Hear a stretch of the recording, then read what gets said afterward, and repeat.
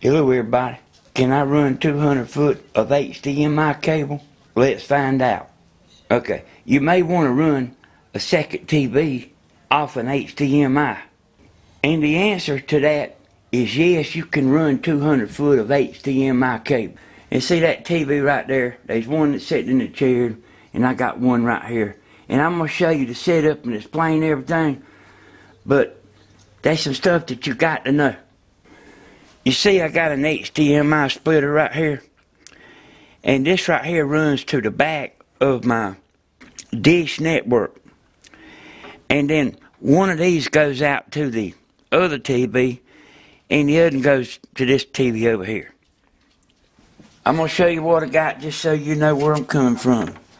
I bought this right here, and it works without this, but I don't think this is a bad idea.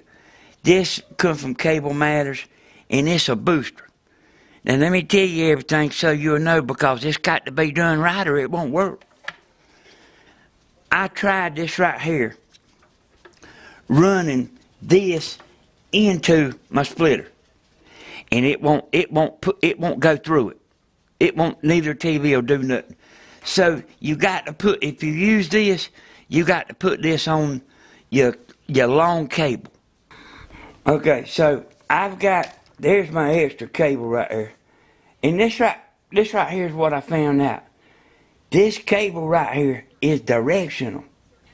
Hey, now, it had me for a little bit because, I mean, I put up antennas and make and sell, put up antennas, stuff like that.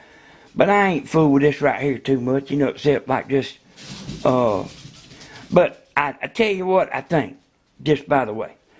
I think this cable's got a booster in it, and I think that's what makes it directional. I don't think all of it's directional. So, but I'm gonna show you about which end to plug where. I figured out how to tell you.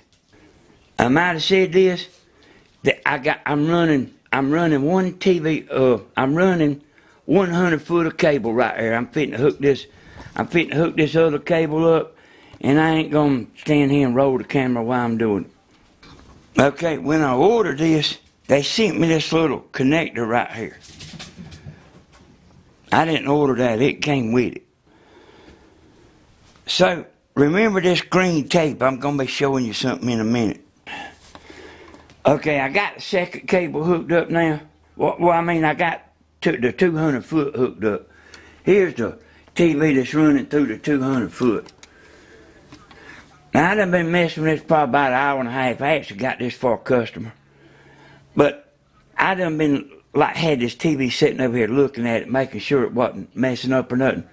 And it's working good. And like on the second cable there, when I hooked it up, I just happened to hook it up right the first time.